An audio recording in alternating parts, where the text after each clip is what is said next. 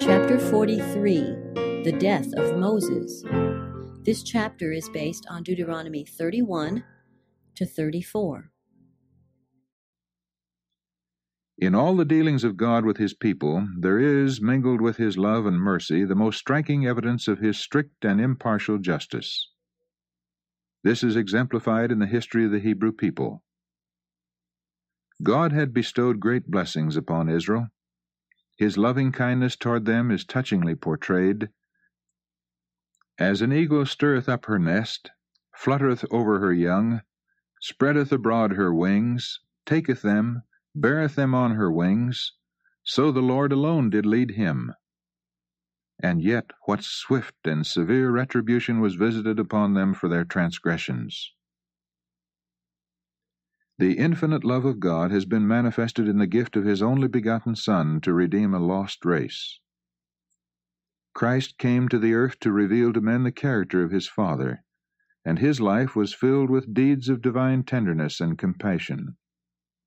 And yet Christ himself declares, "Till heaven and earth pass, one jot or one tittle shall in no wise pass from the law." Matthew chapter 5, verse 18. The same voice that with patient, loving entreaty invites the sinner to come to him and find pardon and peace, will in the judgment bid the rejectors of his mercy, "Depart from me, ye cursed." Matthew chapter 25, verse 41. In all the Bible, God is represented not only as a tender Father, but as a righteous judge. Though he delights in showing mercy and forgiving iniquity and transgression and sin, yet he will by no means clear the guilty. Exodus chapter 34, verse 7. The great ruler of nations had declared that Moses was not to lead the congregation of Israel into the goodly land, and the earnest pleading of God's servant could not secure a reversing of his sentence. He knew that he must die, yet he had not for a moment faltered in his care for Israel. He had faithfully sought to prepare the congregation to enter upon the promised inheritance. At the divine command, Moses and Joshua repaired to the tabernacle, while the pillar of cloud came and stood over the door. Here the people were solemnly committed to the charge of Joshua. The work of Moses as leader of Israel was ended. Still, he forgot himself and his interest for his people. In the presence of the assembled multitude, Moses, in the name of God, addressed to his successor these words of holy cheer: "Be strong and of a good courage, for thou shalt bring the children of Israel into the land which I swear unto them, and I will be with thee." He then turned to the elders and officers of the people, giving them a solemn charge to obey faithfully the instructions he had communicated to them from God. As the people gazed upon the aged man, so soon to be taken from them, they recalled with a new and deeper appreciation his parental tenderness, his wise counsels, and his untiring labors. How often, when their sins had invited the just judgments of God, the prayers of Moses had prevailed with him to spare them. Their grief was heightened by remorse. They bitterly remembered that their own perversity had provoked Moses to the sin for which he must die. The removal of their beloved leader would be a far stronger rebuke to Israel than any which they could have received had his life and mission been continued. God would lead them to feel that they were not to make the life of their future leader as trying as they had made that of Moses. God speaks to his people in blessings bestowed, and when these are not appreciated, he speaks to them in blessings removed, that they may be led to see their sins and return to him with all the heart. That very day there came to Moses the command, "Get thee up unto Mount Nebo, and behold the land of Canaan, which I give unto the children of Israel for a possession, and die in the mount whither thou goest up, and be gathered unto thy people." Moses had often left the camp, in obedience to the divine summons, to commune with God. But he was now to depart on a new and mysterious errand. He must go forth to resign his life into the hands of his Creator. Moses knew that he was to die alone. no earthly friend would be permitted to minister to him in his last hours. There was a mystery and awfulness about the scene before him from which his heart shrank. The severest trial was his separation from the people of his care and love, the people with whom his interest and his life had so long been united. But he had learned to trust in God, and with unquestioning faith he committed himself and his people to his love and mercy. For the last time Moses stood in the assembly of his people. Again the Spirit of God rested upon him, and in the most sublime and touching language he pronounced a blessing upon each of the tribes, closing with a benediction upon them all. There is none like unto God, O Jeshurun, who rideth upon the heaven for thy help, and in his excellency on the skies. The eternal God is thy dwelling place, and underneath are the everlasting arms. And he thrust out the enemy from before thee, and said, Destroy. And Israel dwelleth in safety, the fountain of Jacob alone, in a land of corn and wine. Yea, his heavens drop down dew. Happy art thou, O Israel! Who is like unto thee, a people saved by Jehovah, the shield of thy help? Deuteronomy chapter 33, verses 26 to 29 in the Revised Version. Moses turned from the congregation and in silence and alone made his way up the mountainside. He went to the mountain of Nebo, to the top of Pisgah. Upon that lonely height he stood, and gazed with undimmed eye upon the scene spread out before him. Far away to the west lay the blue waters of the great sea. In the north, Mount Hermon stood out against the sky. To the east was the tableland of Moab, and beyond lay Bashan, the scene of Israel's triumph, and away to the south stretched the desert of their long wanderings. In solitude, Moses reviewed his life of vicissitudes and hardships since he turned from courtly honors and from a prospective kingdom in Egypt to cast in his lot with God's chosen people. He called to mind those long years in the desert with the flocks of Jethro, the appearance of the angel in the burning bush, and his own call to deliver Israel. Again he beheld the mighty miracles of God's power displayed in behalf of the chosen people, and his long-suffering mercy during the years of their wandering and rebellion. Notwithstanding all that God had wrought for them, notwithstanding his own prayers and labors, only 2 of all the adults in the vast army that left Egypt had been found so faithful that they could enter into the promised land. As Moses reviewed the result of his labors, his life of trial and sacrifice seemed to have been almost in vain. Yet he did not regret the burdens he had borne. He knew that his mission and work were of God's own appointing. When first called to become the leader of Israel from bondage, he shrank from the responsibility. But since he had taken up the work, he had not cast aside the burden. Even when the Lord had proposed to release him and destroy rebellious Israel, Moses could not consent. Though his trials had been great, he had enjoyed special tokens of God's favor.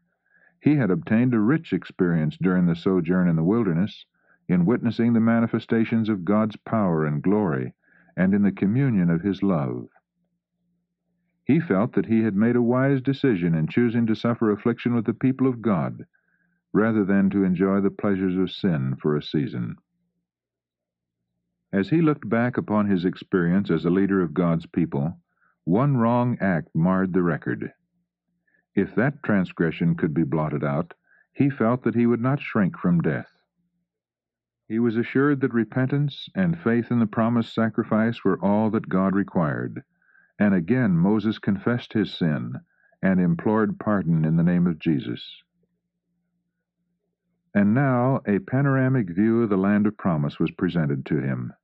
Every part of the country was spread out before him, not faint and uncertain in the dim distance, but standing out clear, distinct, and beautiful to his delighted vision. In this scene it was presented not as it then appeared, but as it would become, with God's blessing upon it, in the possession of Israel. He seemed to be looking upon a second Eden.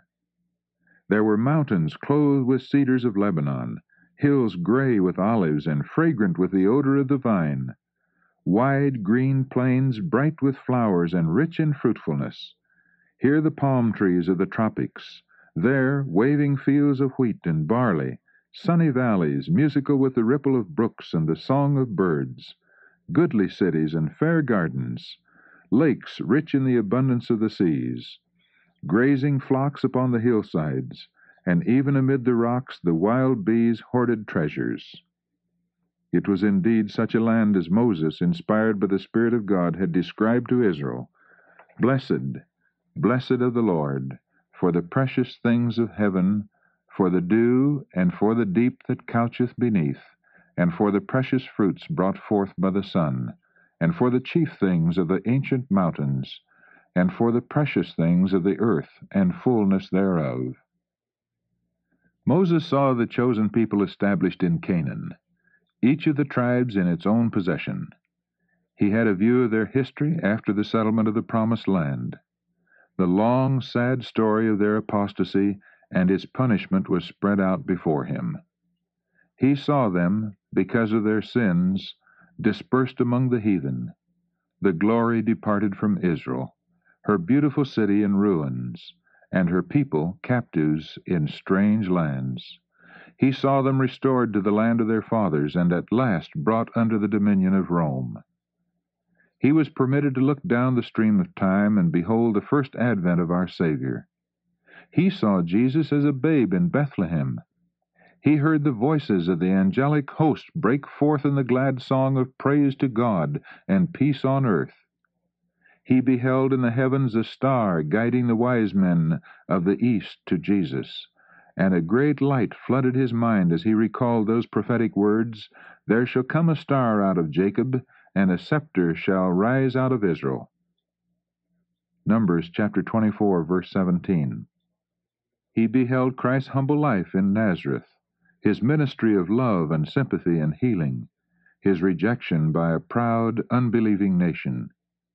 Amazed, he listened to their boastful exaltation of the law of God, while they despised and rejected him by whom the law was given. He saw Jesus upon Olivet, as with weeping he bade farewell to the city of his love.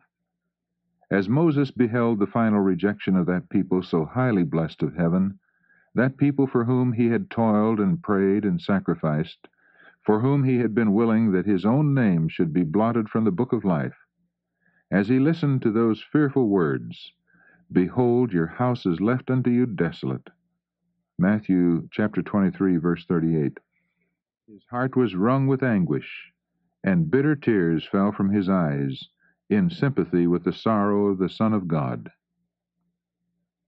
He followed the Savior to Gethsemane, and beheld the agony in the garden, the betrayal, the mockery, the scourging, the crucifixion. Moses saw that as he had lifted up the serpent in the wilderness, so the Son of God must be lifted up, that whosoever would believe on him should not perish, but have everlasting life. John 3:15.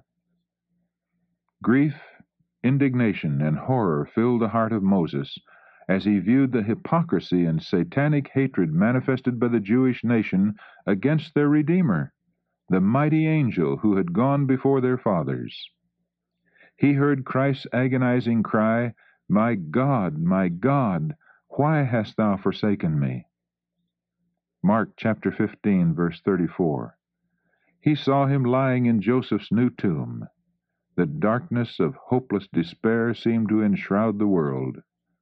But he looked again, and beheld him coming forth a conqueror, and ascending to heaven, escorted by adoring angels and leading a multitude of captives.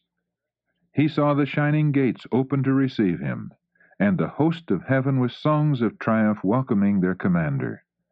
And it was there revealed to him that he himself would be one who should attend the Savior, and open to him the everlasting gates. As he looked upon the scene, His countenance shone with a holy radiance. How small appeared the trials and sacrifices of his life when compared with those of the Son of God. How light in contrast with the far more exceeding and eternal weight of glory. 2 Corinthians chapter 4, verse 17. He rejoiced that he had been permitted, even in a small measure, to be a partaker in the sufferings of Christ. Moses beheld the disciples of Jesus as they went forth to carry his gospel to the world. He saw that though the people of Israel, according to the flesh, had failed of the high destiny to which God had called them, in their unbelief had failed to become the light of the world, though they had despised God's mercy and forfeited their blessings as his chosen people, yet God had not cast off the seed of Abraham. The glorious purposes which he had undertaken to accomplish through Israel were to be fulfilled. All who through Christ should become the children of faith were to be counted as Abraham's seed. They were inheritors of the covenant promises. Like Abraham, they were called to guard and to make known to the world the law of God and the gospel of his Son. Moses saw the light of the gospel shining out through the disciples of Jesus to them which sat in darkness. Matthew chapter 4, verse 16. And thousands from the lands of the Gentiles flocking to the brightness of its rising. And beholding, he rejoiced in the increase and prosperity of Israel. And now another scene passed before him. He had been shown the work of Satan in leading the Jews to reject Christ, while they professed to honor his father's law. He now saw the Christian world under a similar deception in professing to accept Christ while they rejected God's law. He had heard from the priests and elders the frenzied cry, "Away with him! Crucify him! Crucify him!" And now he heard from professedly Christian teachers the cry, "Away with the law!" He saw the Sabbath trodden underfoot, and a spurious institution established in its place. Again Moses was filled with astonishment and horror. How could those who believed in Christ reject the law spoken by his own voice upon the sacred mount? How could any that feared God set aside the law which is the foundation of his government in heaven and earth? With joy, Moses saw the law of God still honored and exalted by a faithful few. He saw the last great struggle of earthly powers to destroy those who keep God's law. He looked forward to the time when God shall arise to punish the inhabitants of the earth for their iniquity, and those who have feared his name shall be covered and hid in the day of his anger. He heard God's covenant of peace with those who have kept his law, as he utters his voice from his holy habitation, and the heavens and the earth do shake. He saw the second coming of Christ in glory, the righteous dead raised to immortal life, and the living saints translated without seeing death, and together ascending with songs of gladness to the city of God. Still another scene opens to his view, the earth freed from the curse, lovelier than the fair land of promise so lately spread out before him. There is no sin, and death cannot enter. There the nations of the saved find their eternal home. With joy unutterable, Moses looks upon the scene, the fulfillment of a more glorious deliverance than his brightest hopes have ever pictured. Their earthly wanderings forever past, the Israel of God have at last entered the goodly land. Again the vision faded, and his eyes rested upon the land of Canaan as it spread out in the distance. Then, like a tired warrior, he lay down to rest. So Moses, the servant of the Lord, died there in the land of Moab, according to the word of the Lord. And he buried him in a valley in the land of Moab, over against Beth Peor, but no man knoweth of his sepulchre. Many who had been unwilling to heed the counsels of Moses while he was with them would have been in danger of committing idolatry over his dead body, had they known the place of his burial. For this reason it was concealed from men. But angels of God buried the body of his faithful servant and watched over the lonely grave. There arose not a prophet since in Israel like unto Moses, whom Jehovah knew face to face, in all the signs and the wonders which Jehovah sent him to do, and in all that mighty hand, and in all the great terror which Moses showed in the sight of all Israel. Had not the life of Moses been marred with that one sin, in failing to give God the glory of bringing water from the rock at Kadesh, he would have entered the promised land, and would have been translated to heaven without seeing death. But he was not long to remain in the tomb. Christ himself, with the angels who had buried Moses, came down from heaven to call forth the sleeping saint. Satan had exulted at his success in causing Moses to sin against God, and thus come under the dominion of death. The great adversary declared that the divine sentence, "Dust thou art, and unto dust shalt thou return," Genesis chapter 3, verse 19, gave him possession of the dead.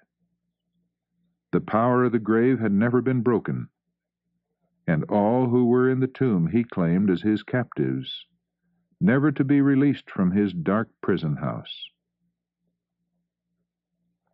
For the first time, Christ was about to give life to the dead. As the Prince of Life and the Shining Ones approached the grave, Satan was alarmed for his supremacy. With his evil angels he stood to dispute an invasion of the territory that he claimed as his own. He boasted that the servant of God had become his prisoner. He declared that even Moses was not able to keep the law of God, that he had taken to himself the glory due to Jehovah, the very sin which had caused Satan's banishment from heaven, and by transgression had come under the dominion of Satan. The arch-traitor reiterated the original charges that he had made against the divine government, and repeated his complaints of God's injustice toward him. Christ did not stoop to enter into controversy with Satan. He might have brought against him the cruel work which his deceptions had wrought in heaven, causing the ruin of a vast number of its inhabitants. He might have pointed to the falsehoods told in Eden that had led to Adam's sin and brought death upon the human race. He might have reminded Satan that it was his own work in tempting Israel to murmuring and rebellion which had worried the long-suffering patience of their leader, and in an unguarded moment had surprised him into the sin for which he had fallen under the power of death. But Christ referred all to his Father, saying, "The Lord rebuke thee." Jude 9. The Savior entered into no dispute with his adversary, but he then and there began his work of breaking the power of the fallen foe and bringing the dead to life. Here was an evidence that Satan could not controvert, of the supremacy of the Son of God. The resurrection was forever made certain. Satan was despoiled of his prey. The righteous dead would live again. In consequence of sin, Moses had come under the power of Satan. In his own merits he was death's lawful captive, but he was raised to immortal life, holding his title in the name of the Redeemer. Moses came forth from the tomb glorified, and ascended with his deliverer to the city of God. Never, till exemplified in the sacrifice of Christ, were the justice and the love of God more strikingly displayed than in his dealings with Moses. God shut Moses out of Canaan to teach a lesson which should never be forgotten, that he requires exact obedience, and that men are to beware of taking to themselves the glory which is due to their Maker. He could not grant the prayer of Moses that he might share the inheritance of Israel, but he did not forget to forsake his servant. The God of heaven understood the suffering that Moses had endured. He had noted every act of faithful service through those long years of conflict and trial. On the top of Pisgah, God called Moses to an inheritance infinitely more glorious than the earthly Canaan. Upon the Mount of Transfiguration, Moses was present with Elijah, who had been translated. They were sent as bearers of light and glory from the Father to his Son. And thus the prayer of Moses, uttered so many centuries before, was at last fulfilled. He stood upon the goodly mountain, within the heritage of his people, bearing witness to him in whom all the promises to Israel centered. Such is the last scene revealed to mortal vision in the history of that man so highly honored of heaven. Moses was a type of Christ.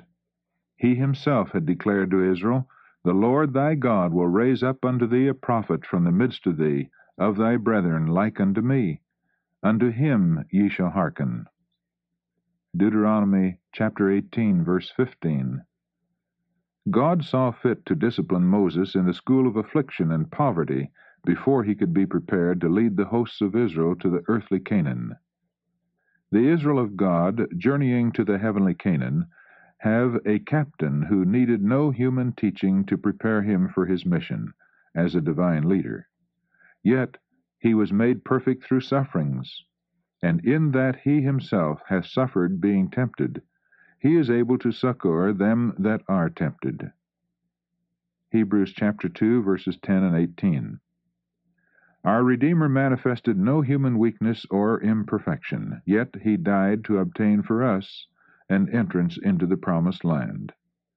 And Moses verily was faithful in all his house as a servant, for a testimony of those things which were to be spoken after, but Christ as a son over his own house, whose house are we, if we hold fast the confidence and the rejoicing of the hope firm unto the end. Hebrews chapter 3, verses 5 and 6.